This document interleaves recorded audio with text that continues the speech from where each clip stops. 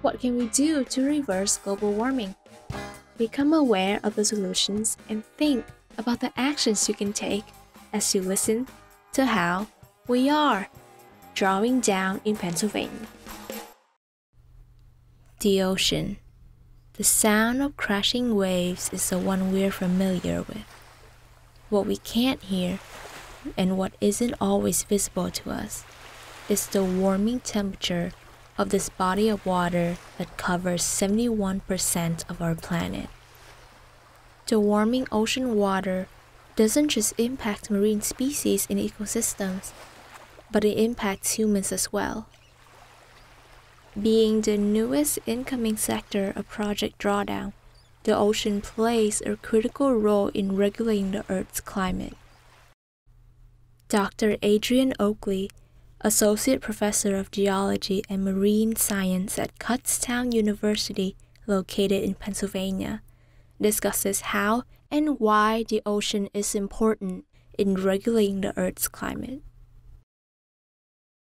The first thing you want to think about is that the ocean serves as a giant thermostat for the ocean. So the thermostat in your house regulates your temperature. When it's too hot, you turn on the heat, you set it to the temperature you want. And you can think of the ocean as playing a part in doing that for our planet. So the ocean, through ocean currents, both surface currents and deep ocean currents, actually distributes heat from the equator and the tropical regions up to the poles and helps make it so that the equatorial oceans don't boil. We get excess sunlight there, and the polar regions don't freeze solid. So the oceans have this huge effect on our climate. And part of this is also really important because of the properties of water. So water has what we call a really high heat capacity. And what that means is that it can take in or lose a tremendous amount of heat without actually changing temperature.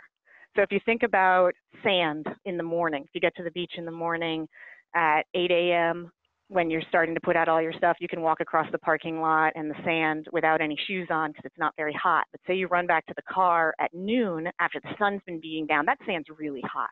So things like rock have a very low heat capacity, so they change temperature very quickly.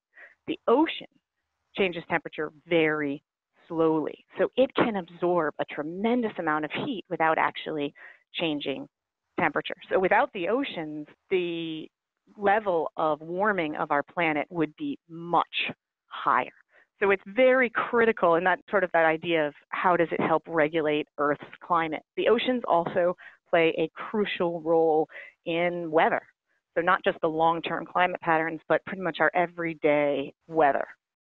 The ocean absorbs vast quantities of heat as a result of increased concentrations of greenhouse gases in the atmosphere, mainly from fossil fuel consumption.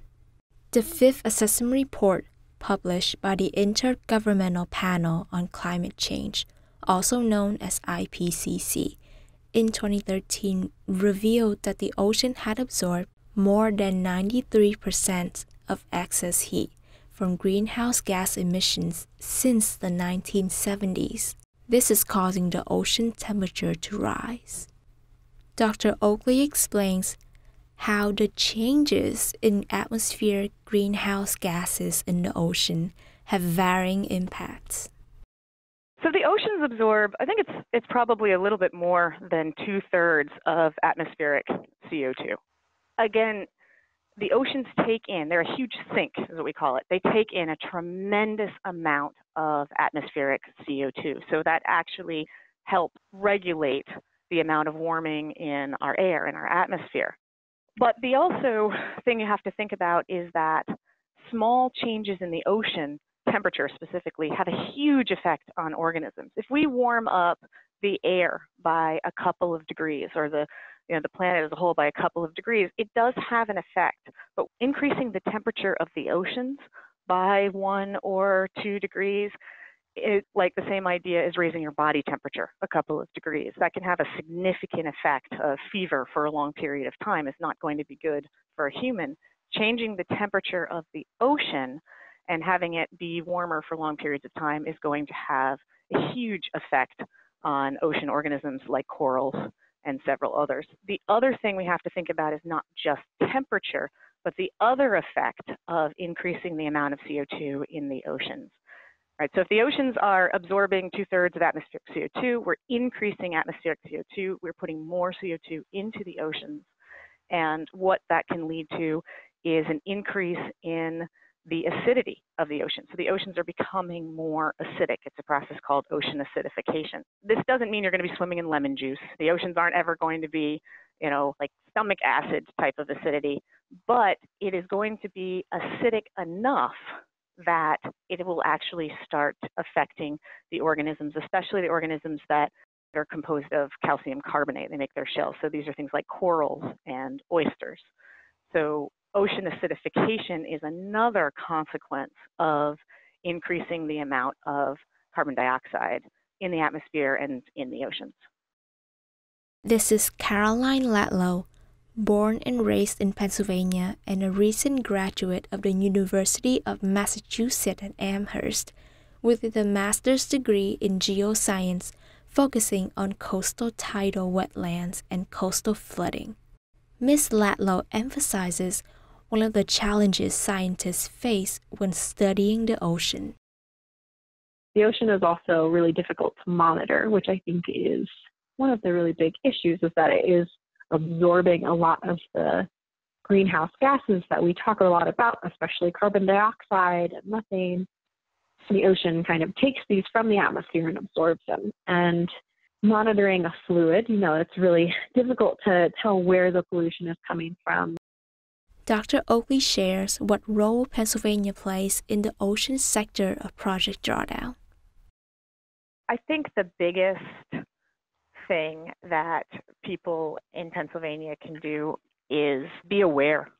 Be aware that their actions and their decisions and how they vote and the people that they vote into office are going to have a huge effect.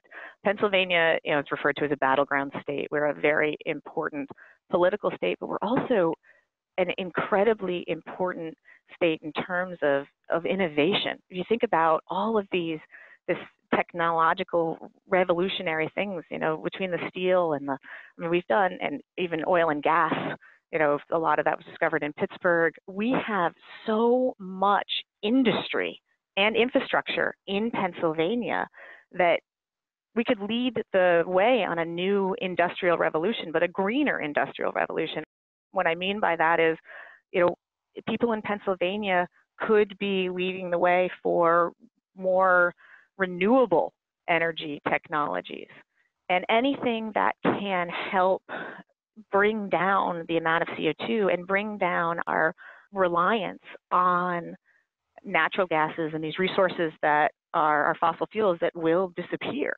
We will run out of them. It's kind of a self-limiting thing. We will run out of them. If Pennsylvania can lead the way in these new innovations for technology for the future that is going to not cause the same level of atmospheric gases to rise, or even technology that can draw it down, that is something that I think Pennsylvania is really set up for. And the people of Pennsylvania need to make sure that the people that are in office and voting from the local scale, whether it's in your town all the way up to the President of the United States, the people are having this conversation. We need to make sure that climate change and variability and the future of our planet is a topic that people are talking about, is something that they're not going to ignore.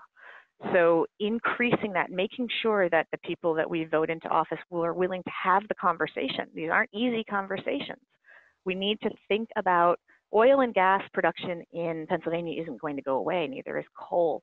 We have so much natural gas here. This is a huge part of our economy, but we need to make sure that the money that is going into or coming out of those industries are being taxed and are going into creating a better future. So some of that money needs to be funding some of these other initiatives.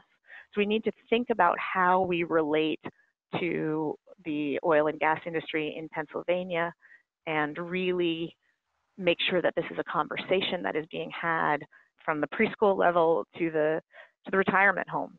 People are having these conversations, and voting is free.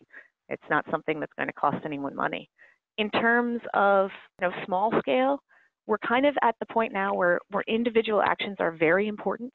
And if people are, but I don't want to make anyone feel bad. If you're in a place where you can't recycle or compost, do what you can. Individual actions, we're kind of at a point where those won't be enough. We need collective, large-scale actions to make a difference right now to solve these problems with the oceans and our changing planet as a whole. So we need collective action.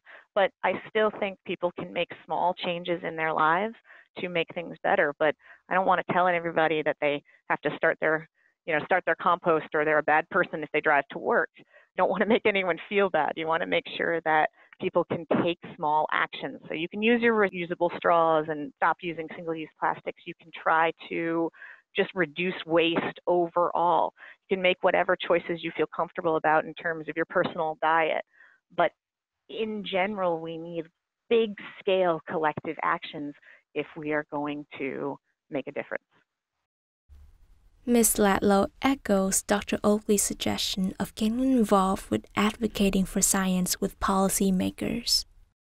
And I highly recommend visiting congressional offices either in your district or in D.C. if you're close enough to do that, especially in Pennsylvania, which isn't very far from D.C. But the congressional offices often take breaks and will go back to their home districts at certain parts of the year. And so calling them or writing them letters about issues that you really care about, or policies that you've heard about, or research that you're interested in, whether it's about the ocean or climate or agriculture, any of those things are really valuable ways of communicating with your congressional representatives. It's really great to be part of our democracy and really putting out what you think is important to someone who is listening. One final note is that we should all have hope, just like Dr. Oakley. The fact that awareness is increasing, and it has in the last few years, even the last couple of decades, people are becoming more aware of the effects of climate change, the effects on our ocean, of things like sea level rise and erosion and ocean acidification. There's more information out there. There's documentaries like Chasing Coral. There's lots of, even the David Attenborough BBC series, there's lots of conversations being had that are making this a topic of conversation in lots of households. And that awareness gives me hope, because we're not just saying, oh, we're in a landlocked state, why should we care? A lot of people are starting to realize they can have an effect, and their actions are affecting the oceans. So the awareness and that level of awareness is huge, and that definitely gives me hope. Thanks for listening. This is Anna from Penn State Brandywine.